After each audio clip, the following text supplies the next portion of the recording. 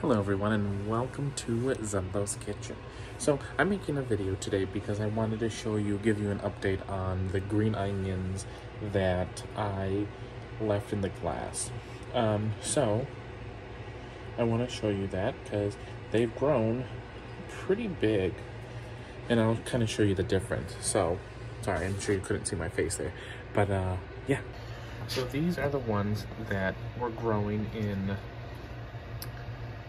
the cup that I reuse, and then these are the ones that I bought another bag of green onions and I decided to put them in this with the cup. Don't mind the chicken.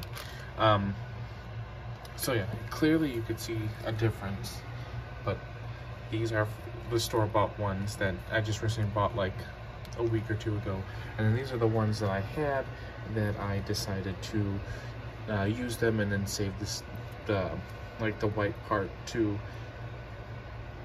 put in the water. So look at that. They've gotten pretty big from, look at this. Very, very cool.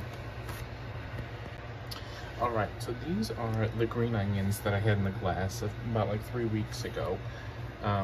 They've gotten pretty big, like, as you can see, the green.